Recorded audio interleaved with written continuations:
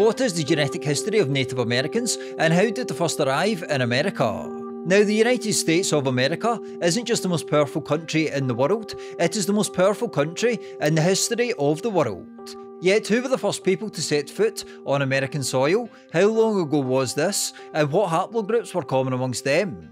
Well, the story starts in Eurasia during the last ice age. This is because the two ancestral populations of Native Americans are ancient Northern East Asians and ancient North Eurasians, with the mixture of these populations creating a group known as the ancient Paleo-Siberians. There was lots of mixing between these groups in Siberia around 25,000 years ago, yet these people soon split into two main groups. One group stayed in the land we call Russia today, and the indigenous populations that live in the Russian Far East, such as the Koryaks, are ancestors of these ancient Paleo-Siberians. The other group moved east and eventually reached the Americas, and these people are the ancient ancestors of Native Americans. This is why there is a genetic connection between Native Americans and ancient Siberians, as a 2017 study published in Genome Research noted, for instance. A particularly surprising finding was the genetic link between 24,000-year-old Siberian Malta boy, Native Americans and the Western Siberians. This finding demonstrates a strong genetic link between Western Siberians and Native Americans due to their common ancient North Eurasian ancestry. But how did these ancient people actually get to America? Well, the route they most likely took was over the Bering Land Bridge between Siberia and Alaska, called Beringia, as during the last ice age, lower sea levels had exposed this land bridge. If this Bering Land Bridge theory is correct, and that is the most widely accepted theory in the academic literature, it seems to be the case that this land bridge wasn't simply a bridge that people raced across, but it would have been a homeland for many for multiple generations. As during the last glacial maximum, which was the period during the last ice age where ice was at its greatest extent, somewhere between 26 and 20,000 years ago, this land bridge was actually twice the size of Texas.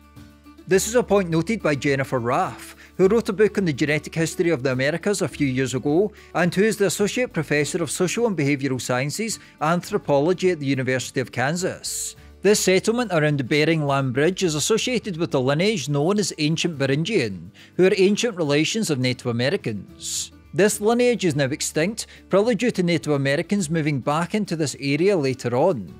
As a 2018 study published in Nature found, this back migration from Native Americans either replaced or absorbed the initial founding population of ancient Beringians.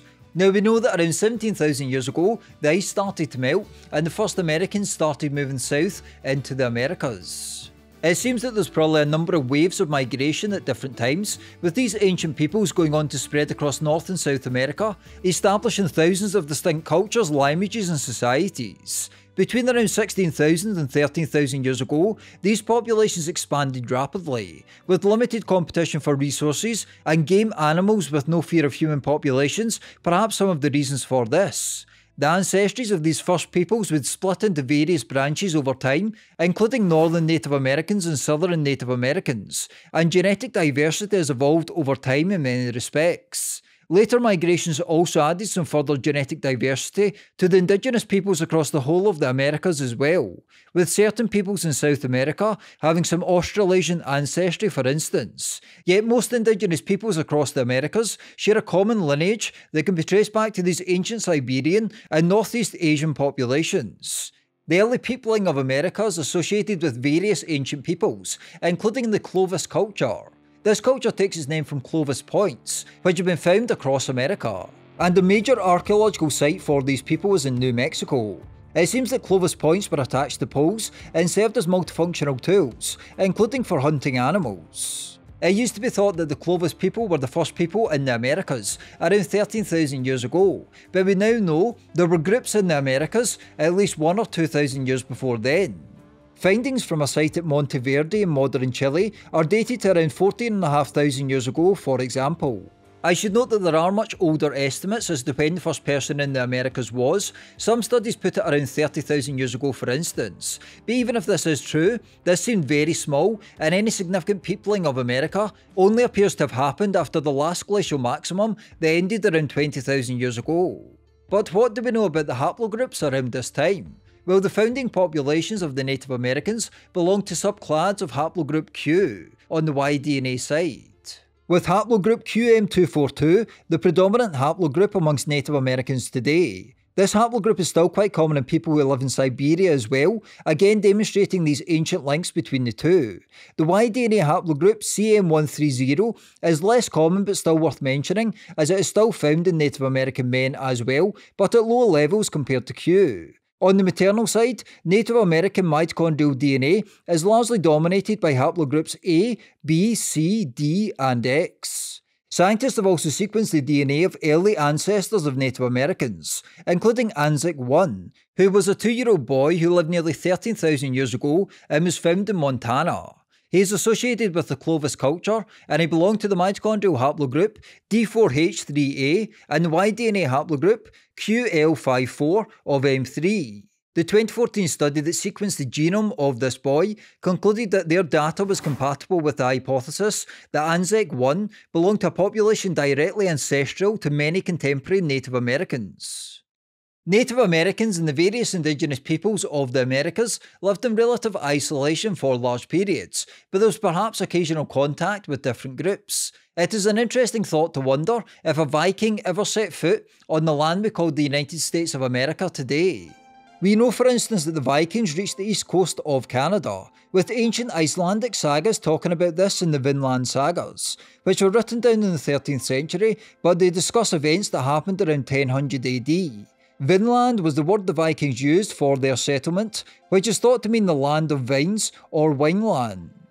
We know, for instance, that there was a Norse settlement at Lansa Meadows in Newfoundland on the east coast of Canada. Since we know that the Vikings reached the east coast of modern Canada, is it such a stretch to imagine that some of them perhaps sailed a little further and reached the east coast of America, perhaps around the New York area? Well, this is a map in the back of the Vinland sagas that shows a voyage to a place the Vikings called Hop or Tidal Pool, on the far left of the map, with some interpretations saying this was actually the area of modern New York. And we do have a little detail on this trip in Eric the Red saga, which describes how the Vikings briefly traded and then fought with native peoples. Now, throughout the Vinland sagas there are numerous stories of the Vikings trading and fighting with the natives, but these stories, if true, probably detail events on the east coast of Canada. The following excerpt is from a story from a Viking voyage to Hop, however, which again could be on the east coast of America around New York today. The story details how Thorfinn Karlsefni, an Icelandic explorer, led a crew to explore further south into Vinland. An interesting point to note is that Karlsefni and his wife actually had a child in Vinland called Snorri, who is considered the first European ever to be born in North America. The story in Eric the Red saga describes the first encounter Karlsefni and his crew had with the indigenous people of Hop, how they traded with them, and the ultimate conflict that arose. Karlsefni headed south around the coast with Snorri and Bjarni and the rest of their company. They sailed a long time until they came to a river which flowed into a lake and from there into the sea. Karlsefni and his company sailed into the lagoon and called the land Hop or Tidal Pool.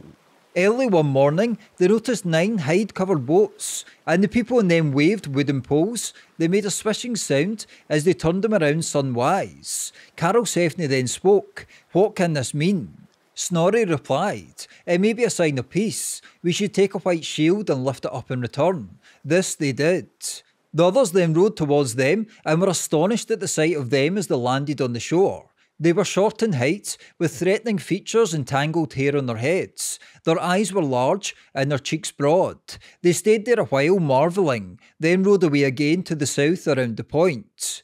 One morning, as spring advanced, they noticed a large number of hide-covered boats rowing up from the south around the point. There was so many of them, and there was a pole waving from each boat. They signalled with their shields and began trading with the visitors, who wished to trade for red cloth.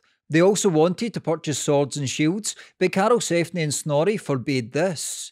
They traded dark pelts for the cloth, and for each pelt they took a cloth a hand in length, which they then bound around their heads. At this point, a bull ran out of the forest and bellowed loudly. The natives took fright of this, ran to their boats and rowed off to the south. 3 weeks passed and there was no sign of them.